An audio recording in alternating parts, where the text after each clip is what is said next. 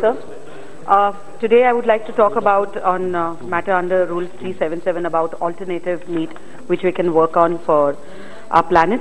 Producing artificial meat is a great alternative to traditional meat producing and processing methods which have proven to contribute more towards environmental degradation than most other large-scale industries due to their large amount of carbon dioxide emissions.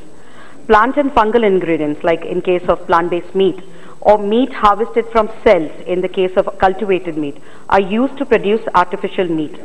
Artificial meat like plant-based meat and cultivated meat has successfully been produced in countries like the USA and Singapore. And companies working in this industry have managed to garner up to $9 billion in market capital and 20 million euros in funding. Artificial meat, in theory, is a great alternative for a country like India with abundance of protein-based militant pulses, where I actually support this idea to take this forward. Thank you, sir.